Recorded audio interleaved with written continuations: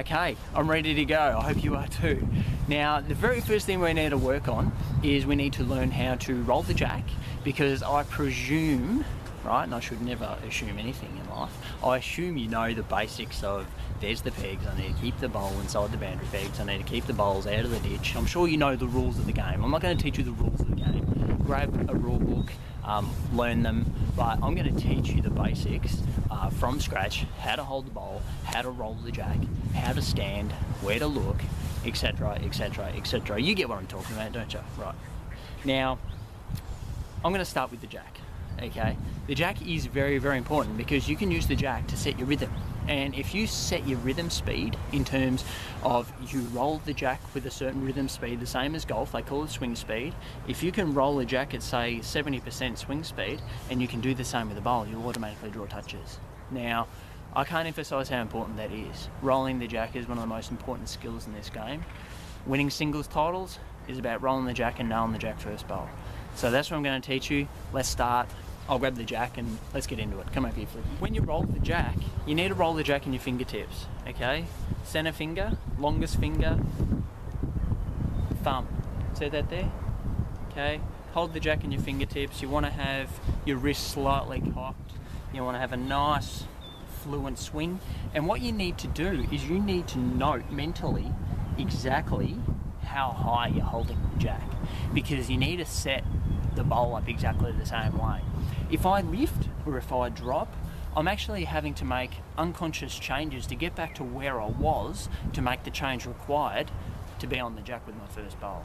So tip number one, never ever lift or drop to try and put on weight or drop weight.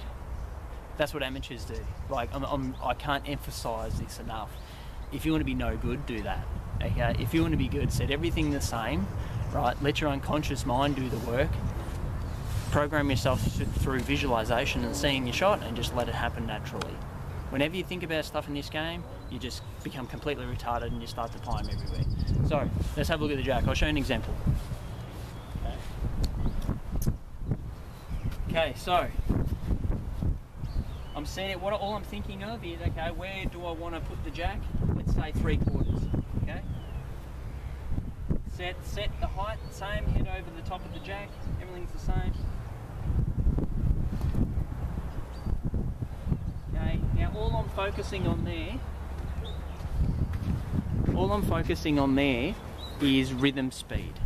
I'm looking at a spot 5 meters out in front of me, and all I'm focusing on is rhythm speed.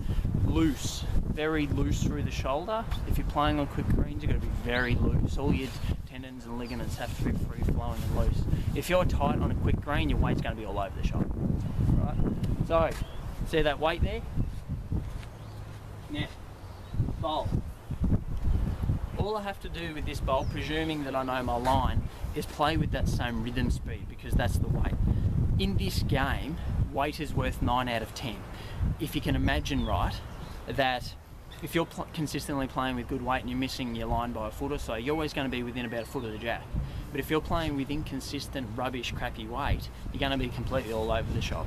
So you need to really spend your time learning how to control your weight, becoming consistent with weight, because Donnie Sherman, when he taught me as a kid, always said weight's worth 9 out of 10. You know, line can look after itself a little bit if you're missing it by a few inches here or there. Yeah, so all I have to do is focus on delivering the bowl with exactly the same rhythm speed. Okay, so I'm setting up exactly the same as I was with the jack. I'm getting on the mat and I'm automatically executing. So let me just do that thing.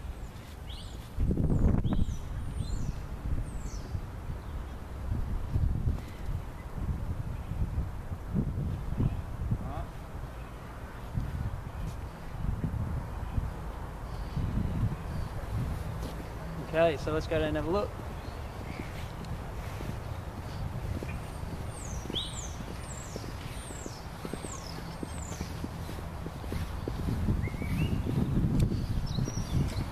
Okay, so I'm within a couple of feet.